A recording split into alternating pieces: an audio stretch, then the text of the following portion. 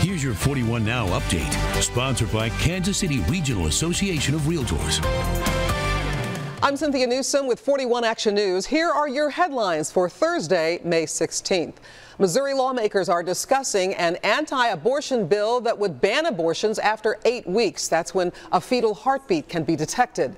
The Missouri Senate passed the bill early this morning. Now it's going back to the state house for a final vote and send it to the governor's desk. Supporters say the bill will save the lives of unborn children. Opponents say it will create an environment for unsafe abortions and have problems with the bill not containing an exception for incest or rape.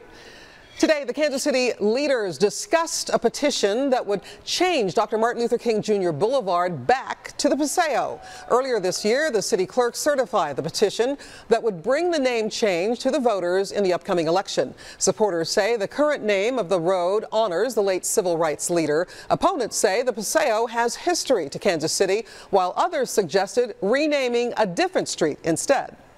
As the summer travel season picks up, experts warned about hotels and bringing bed bugs back in your luggage. They recommend not accepting hotel room until after you inspect it.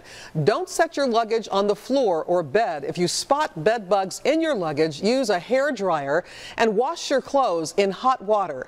And if you find one in your home, call a professional because they spread quickly. Your forecast is next. Buying or selling a home usually requires numerous forms you may not be familiar with. A knowledgeable expert will help you to prepare the best deal and avoid delays or costly mistakes. Visit kcrar.com to find a realtor near you. I'm meteorologist Gerard Jabali. Heading into the next couple of days, we're going to be staying very warm on Friday. Temperatures begin around 70 degrees, lots of sunshine, heating up to the mid-80s. As we head into Saturday, though, we are going to see a good chance for rainfall, and it may arrive in the morning, but if it waits until a little bit later, we're going to be looking at strong thunderstorms possible by the late afternoon. Some of them could produce some damaging winds or hail, so we'll have to keep an eye on that. Meanwhile, we're going to warm up to the 70s, but overnight we could see some very heavy rainfall. So weekend rain chances Saturday morning, still a small chance. The best chance will be overnight Saturday night.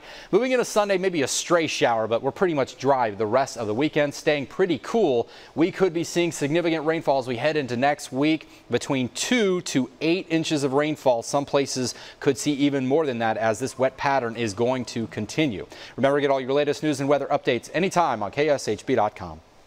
Cutting the cable cord? 41 Action News is now on Roku.